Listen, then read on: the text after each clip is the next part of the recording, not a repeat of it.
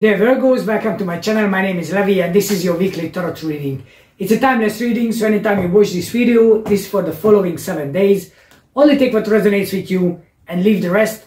And if you enjoyed the video, please hit the like button, subscribe to my channel and leave a comment below. And with that, let's get to it.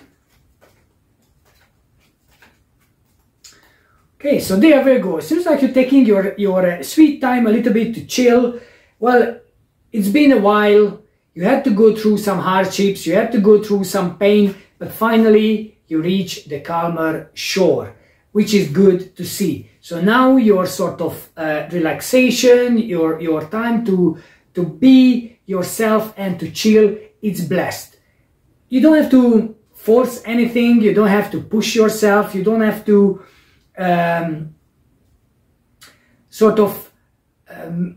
you don't have to force things to happen around you and with you. Find and contain your energy, find and contain your emotions, and just be in the position where you are ready to start something to happen with you in the future. But right now it's a much calmer energy comes your way, a much more feminine energy. So you gaining back your strength. This is very important and this is very good to see. So as much as it's a slow process and it's a quieter time and you might not feel fully in control with your life and with your situation, but the good news is that slowly, gradually you are going to the right direction. You might have to open up yourself to new opportunities. You might have to open up yourself because at the moment it seems like you are blindfolded and it's dark, as well as you have the sword protecting your heart.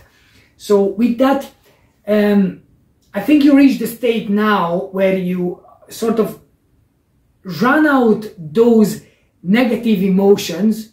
So you don't need to worry about them, but you are not at the stage of opening up to something new. However, it's time to do so, because the Hangman saying that your perception it's still in the upside down place. So open up yourself, change your perception. Now it's time to look at the world.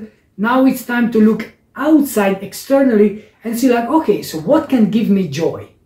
What can give me happiness? Because I had enough of the lies, I had enough of the failures, the disappointments, you know, the lying, cheating, whatever, all those negative stuff. But I don't feel the strength enough to go and start all over again. Well, with the world now is saying that yes, now it's time. It's time. You're never gonna feel fully ready to take on new challenges. You are never going to feel fully confident until you get out, you start experiencing, and then you feel, oh wow, okay, I didn't know I feel that good. I didn't know I feel that strength. It could be a health issue as well. If you were ill and then, oh, now I'm afraid to do this or do that. But as soon as you start doing it and you're like, oh wow, okay, this is, oh, I didn't know I gained my strength back again up to this level. So you have the right frame of mind. In your subconscious you have the right program, the right blueprint, going towards legacy, going towards fulfillment, everything that you want in life. But that can only happen if you finally start going out. So you were doing the inner work, you were doing the grinding behind the scenes, but now you have to start taking it out to take it to the next level. So you're no longer enough just to contain yourself and wait, because the news that you are waiting, it might never come. Or it will only come if you are in a position where it doesn't matter anymore. So you have to cut this period off. You have to start making some new choices. You have to start making some new decisions. Which direction you want to take. You have 3 directions, you have to pick one. I'm not saying any of the directions are better than the other, and this is the trick. It doesn't matter which direction you take. Because it's not about the new direction, it's about who you became up to now, who's that person making the decision. Because all three can lead you to the same result. Maybe using a different path, but it can lead you to the same result. What can hold you back, however, is your scarcity mindset. It's your negative blueprint. It's the negative biases you have towards yourself. If you believing, oh, I can't go out there because it's scary out there.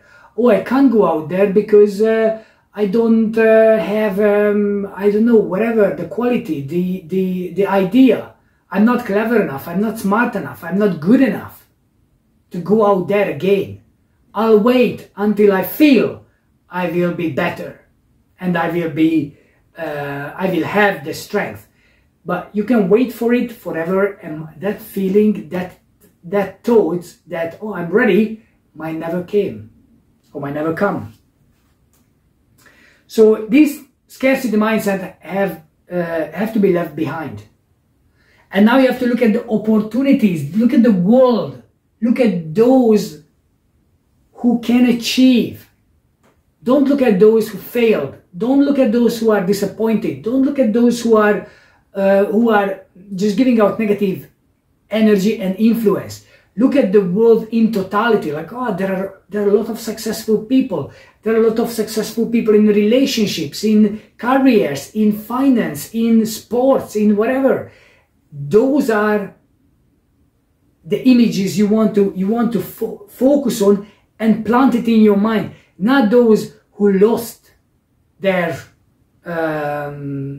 wealth, who lost their relationship, who lost their health. Yes, that is possible. But there is a risk involved in everything and in anything, and everybody have the relationship, anybody have responsibility for themselves in their life. And everybody's life is different. Everybody has karma. Everybody get what they deserve. So looking at the neighbor and saying, oh God, the neighbor happened this and this and that, it doesn't mean it's going to happen with you. It happened with him or her because it meant to happen, and might never happen with you. So you have to start boiling things down into the very simple, very pure form where you can handle them. And now it's time to start taking those out to the direction where the house is. Bring it home. Now it's time. And the reward will be there for you. It's inevitable. You're going to have the reward, the huge, huge reward. If you finally get out, if you finally don't stop looking at the past,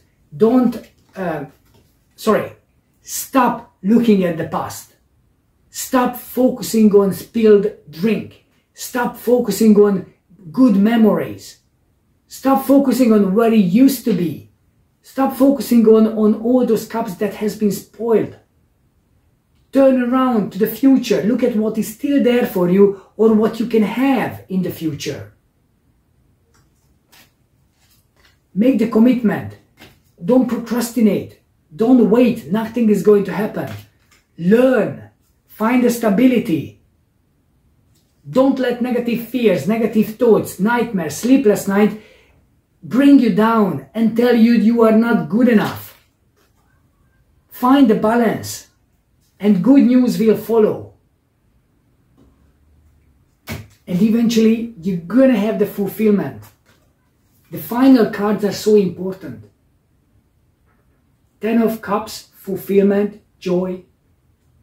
And 10 of Pentacles, legacy, family, wealth, abundance.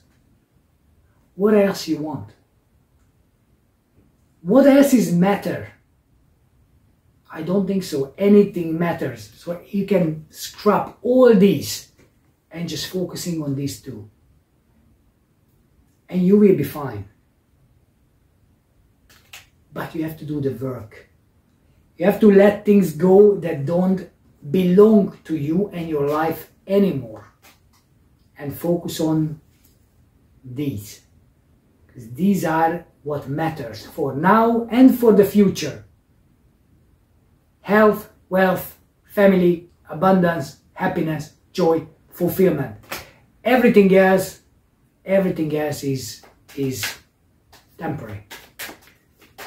Let me know in the comment box, how does this resonate with you so far? And now let me give you a couple of cards for the Sacred Destiny Oracle. What to focus on specifically next week. So dear Virgo, purification. Did I just say you have to purify everything, boil down to the very simple form? I did. And now this is your confirmation. Next. You are at the gateway, but you have to make the commitment to take the direction. You can't wait here forever. You have to make the decision. This is the direction I'm taking, and nothing and nobody can hold me back. And finally, blessing. You have the blessing from the universe, regardless of what happens with you or around you. Regardless. So trust yourself and trust that the universe is holding your back. And now let me give you a romantic oracle. Passion, a magnetic and seductive quality surrounds you at present. Enjoy. Where is it?